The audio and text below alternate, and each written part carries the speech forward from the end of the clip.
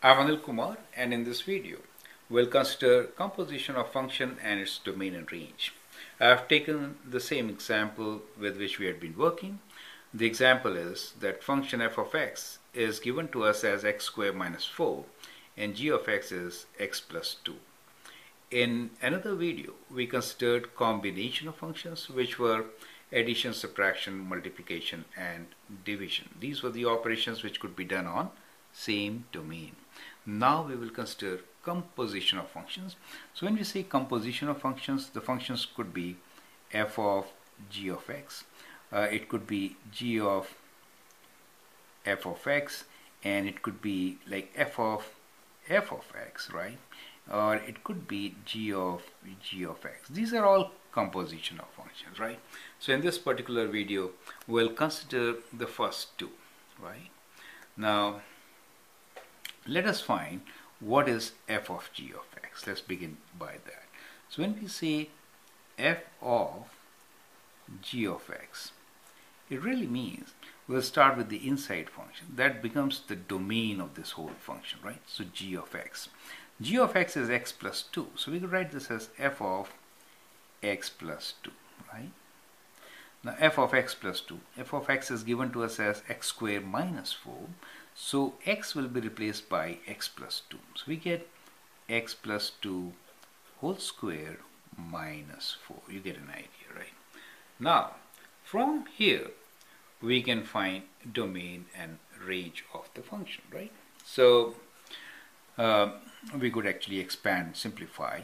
So x, let us expand. You could also factor and solve, right?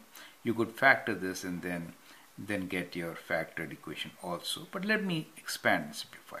We get x squared plus 2ab, which is 4x plus 4 minus 4. That is x squared plus 4x. And this could be simplified as, I can take x common, so we have x plus 4, right? So that is how we could simplify this function, and that is f of g of x, right? That is a composite function.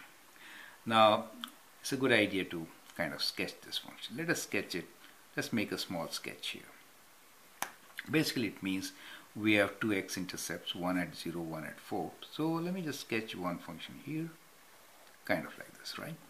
And at minus 2 we expect minimum, and therefore let us find the value of function at minus 2, right? So that is to say, when I put x as minus 2 here, at minus 2 what do I get? So that is f of minus, let me call this composite function as h of x, right? So we'll find the value of h of minus 2, right? So that is, I'll write minus 2 for x. So minus 2 times minus 2 plus 4, that is indeed equals to minus 2 times plus 2, which is minus 4. So this value is minus 4 for us. Now that helps us to find domain and range of the function, correct? Now from here we can write down that the domain is all real numbers, is a parabola, right? So domain d of x is x belongs to real numbers, no restrictions at all. But as far as the range is concerned, because this vertex is at minus 2, minus 4, range is y belongs to real numbers, where y is greater than or equals to minus 4. You get an idea. So that is how we get domain and range of this particular function. Now you can actually pause the video and solve for g of x, g of f of x, I should say, right? So you should do that and then look into my solution. So what I will do now here is solve for the second composite function, which is g of f of x, right? Let me call this p of x equals to g of f of x. Okay, just as we did earlier, we could write this function as g of f of x is x squared minus 4. So the idea is to replace x with x squared minus 4 in g of x. So it is x plus 2. So instead of x we'll write x squared minus 4 and then plus 2, right? That gives us x squared minus 2 as our function, right? Now x squared minus 2 you could graph and then write domain range.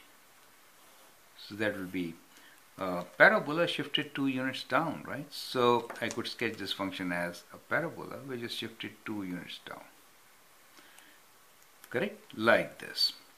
So that is minus 2.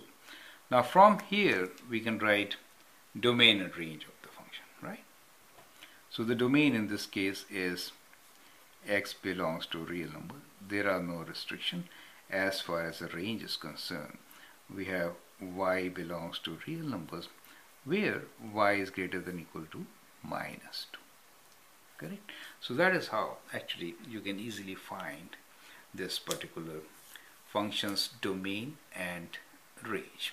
Now I'll prefer that you do the next two, which is f of x and g of x on your own. I'll do this in a different video to provide you a solution, and a link of the same will be provided in this video. I hope that helps. Thank you and all the best.